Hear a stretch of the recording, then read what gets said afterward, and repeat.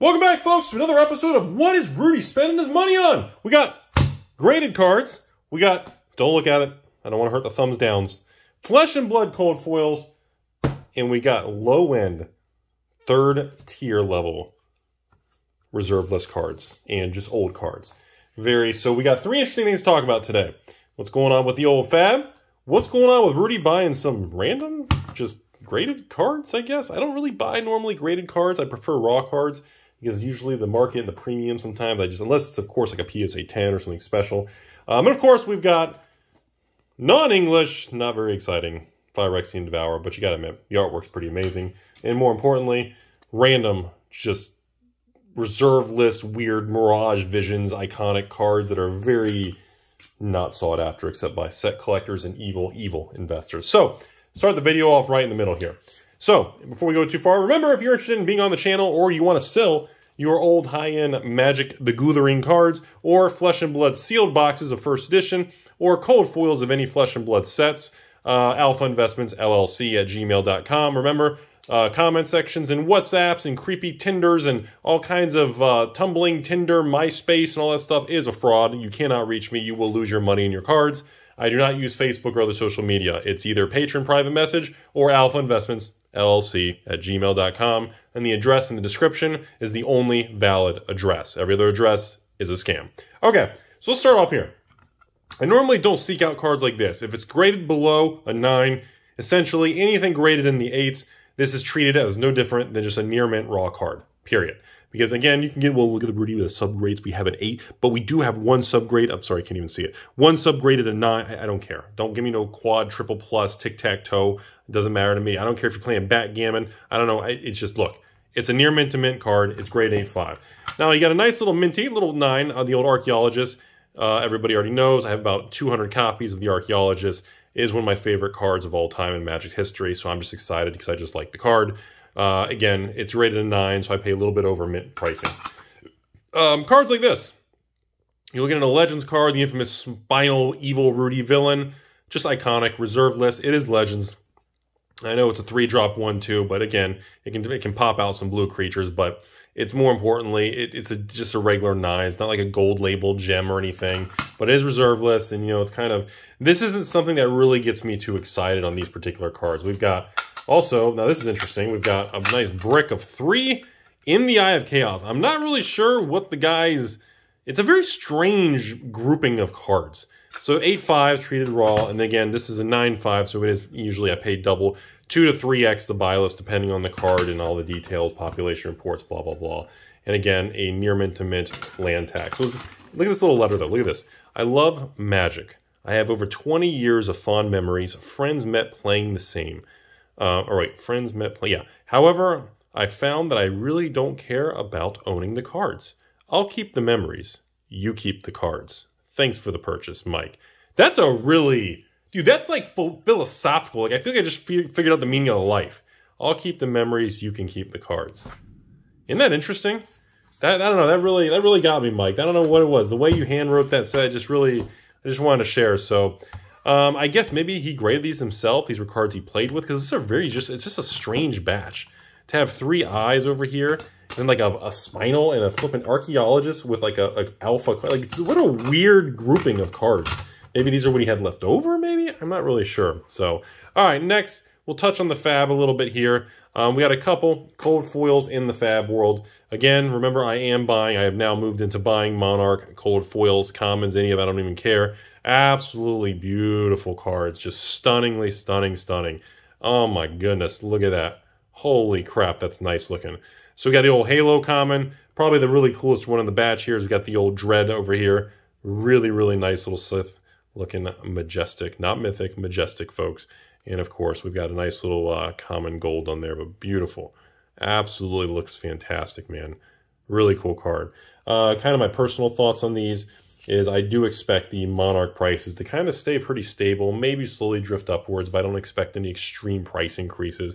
I don't think Monarch will hit $1,000 a box in the next couple weeks. I think it's going to be a slow, steady path upwards over the next couple years. I do think the sealed product is going to get to those endpoints, but it's going to take another 6 to 12, maybe even 15, 18 months. Depending on, it's really, the funny thing is when you talk about newer games in Monarch and MetaZoo, it's really not about the performance of Monarch anymore.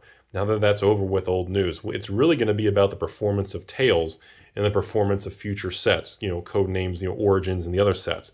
It's going to be more importantly based on what the next two sets going into 2022 and the end of the year, how well the market accepts or rejects them. If the market really is excited about that, it will accelerate those price increases on those cards. I think that's really the most important factor, not really Monarch itself or the print run. Okay, so over here, again, I don't like foreign cards. There's just one foreign card mixed in. All right, so this is just a cheap little collection, a couple $100s, nothing really dramatic here. I know a lot of people disagree and, you know, thumbs down, this and that, but I showed Flesh and Blood. Everybody already thumbs down. I'm not a huge fan. Why is that just asleep? I'm not a huge fan of just Mirage Vision era, random, rare, you know, only buy it because it's reserved list. These type of things, you know, these type of Mirage gold cards and spells and things are only really attractive to a very small subset of evil investors or set collectors. Same thing with Visions, the old Solomons. We got the Legacy over here, and of course, beautiful Enchanter. Love that. Look at the lady with the birds. Very cool looking card. Same thing over here, more Visions. Now, same thing. When you get over here, you got other... Actually, this is an interesting one. Undiscovered Paradise, even to my surprise, is actually appreciated quite a bit in the last 24 months. It's actually really... That one really surprised me, actually. But cards like this, you have some alliances. And again, Homelands, you know, the problem is the sheer volume of bulk and amount of single cards in Homelands floating around in the world is extremely high, and you got to be very cautious. So these are cards like this don't excite me at all, but you know, hey, it's in the batch, whatever. Omen of Fire, again, there's a lot of alliances, single bulk, and a lot of cards like this in people's alliance single card collections.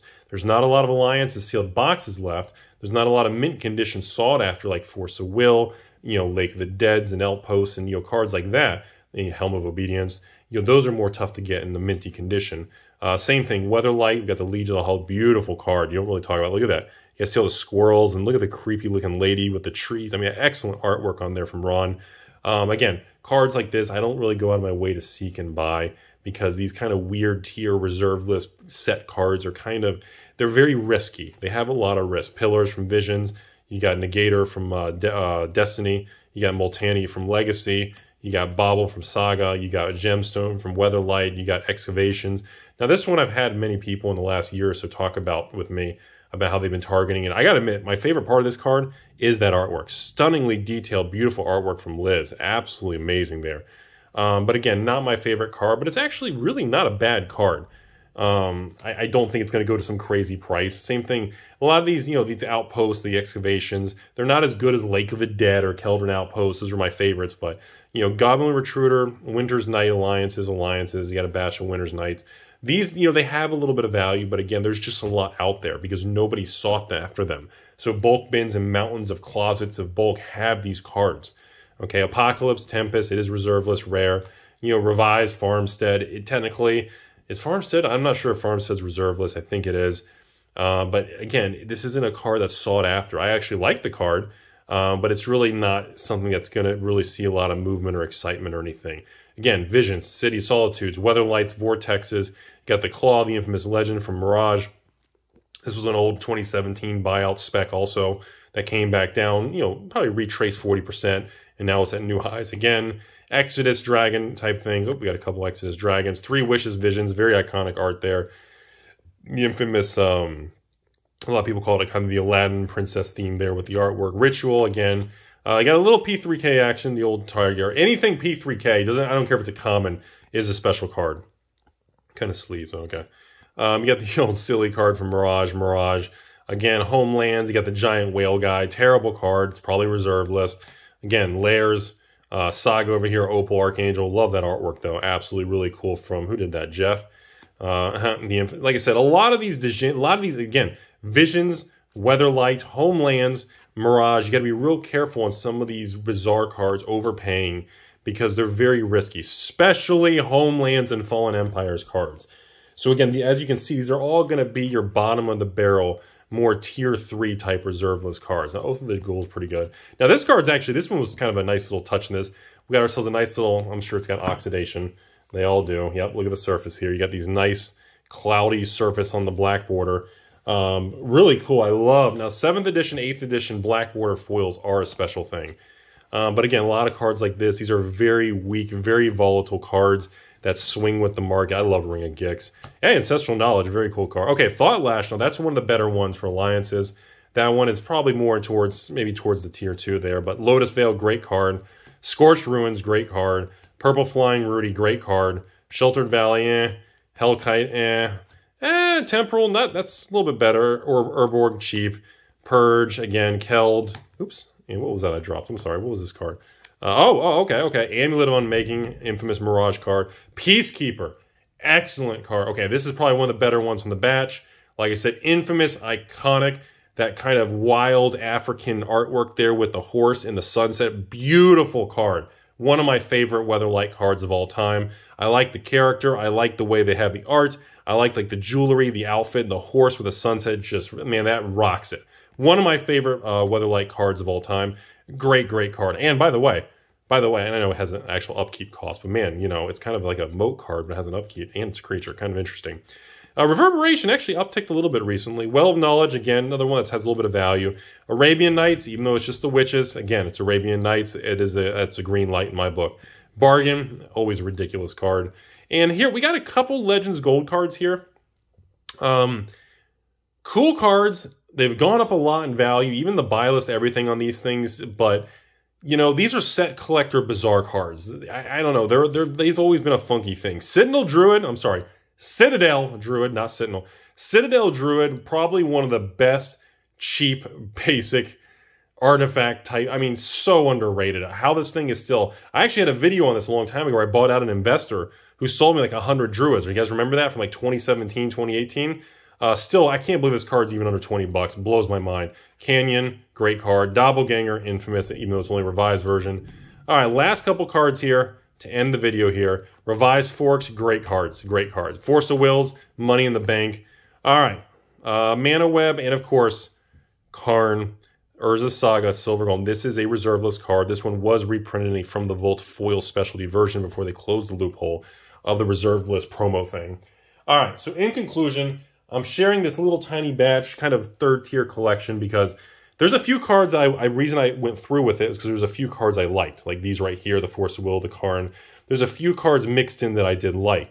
You know, the Lotus Veil, the Scorched, I think it's the purple, yeah, the purple guy.